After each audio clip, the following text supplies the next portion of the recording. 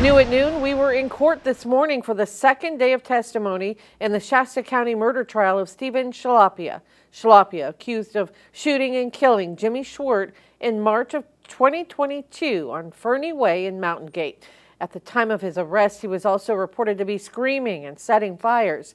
Today in court, a former deputy was called as a witness. He had called 911 to report the crime and in court pointed to Schlapia as the suspect. When court resumes this afternoon, that 911 call will be played for the jury.